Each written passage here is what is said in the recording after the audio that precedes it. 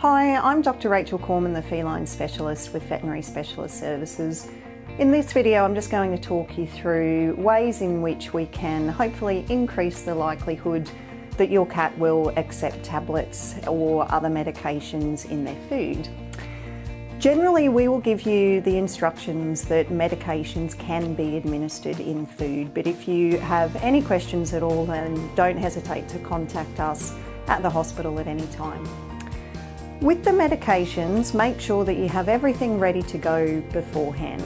And remember just to keep calm and cool when you're getting everything ready. One thing that can be really helpful, particularly if you have very small tablets and you're only needing half a tablet, is to get one of these tablet cutters that are available from most chemists. All you need to do is introduce the tablet into this little triangular wedge here. There's a blade in the top, and you just close that down and that will halve your tablet. So it just makes things a little bit easier with small tablet sizes. Additionally, if you're crushing your medications, if you're crushing the pills, then you can purchase a pill crusher from most chemists. And what you do is you just put the tablet into the top here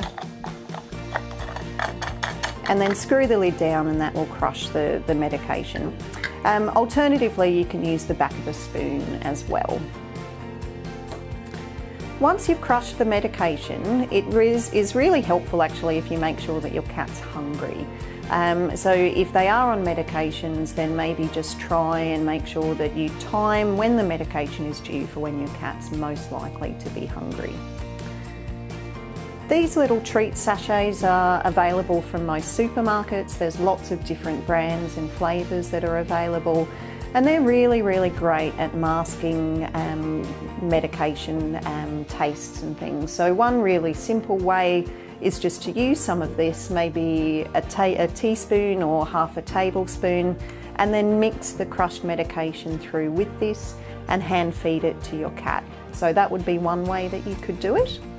The other way would be to use, again, just a small amount of your cat's favourite food, potentially warm it to body temperature as well so that the cat's more likely to accept it, and just use a small amount of food with the medication mixed in.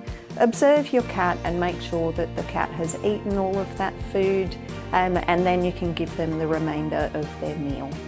So hopefully this has given you just a few helpful tips on how to get medications into your cat using food. But don't forget, if you're having any difficulties at all getting medications into your cats, please don't hesitate to contact us, as we're very used to trying to find lots of different ways to get tablets and medications into your cat.